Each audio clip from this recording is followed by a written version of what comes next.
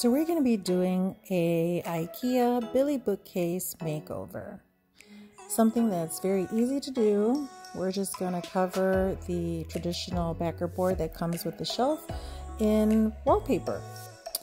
Now the first step here is applying the wallpaper paste just with the foam roller, and it's important to apply it evenly and making sure that you get all the way to the edges.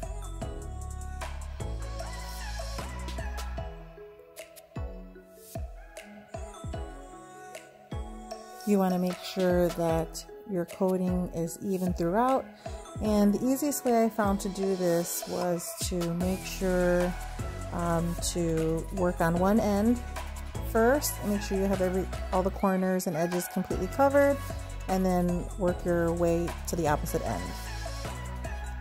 Now that we've got our entire backer board completely covered in wallpaper paste, it is time to start laying down some wallpaper.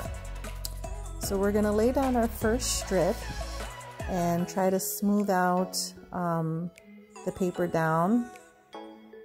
Now you're going to have some air bubbles, and I found this tool that I purchased on Amazon.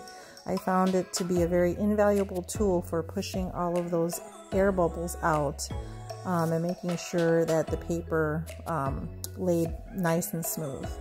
It helps if you start from the center and then just kind of push your way out to each edge to get all of the air pockets out. Now you're just going to have to work your way section by section and have a little bit of patience, and just making sure you kind of check from all angles that you've gotten all the bubbles out. Because when you have the air bubbles there, the glue will dry underneath the paper and it'll end up like cracking or causing wrinkles in the paper. So you want to make sure you get those air pockets out. Now see, a little bit of patience, you can get a really nice smooth result. Once you've laid your first track of paper down, you're going to lay the next one right next to it, and you're going to butt your seams up against one another.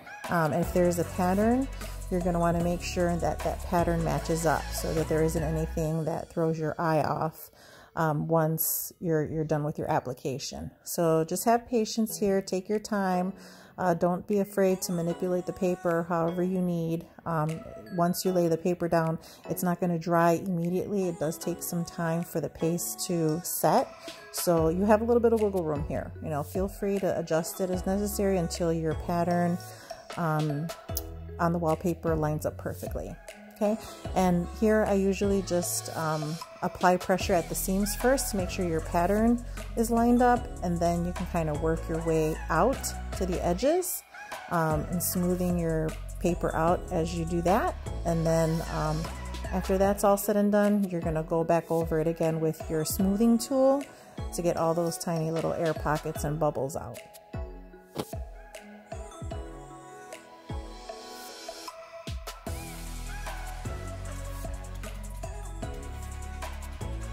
There's that smoothing tool. This thing is awesome. You will love it. I know some people have used credit cards, but this is a really nice, like a heavier weight plastic. It will get every little bubble out of that thing. So you're not going to be sorry. If you're going to do wallpaper application, get the smoothing tool.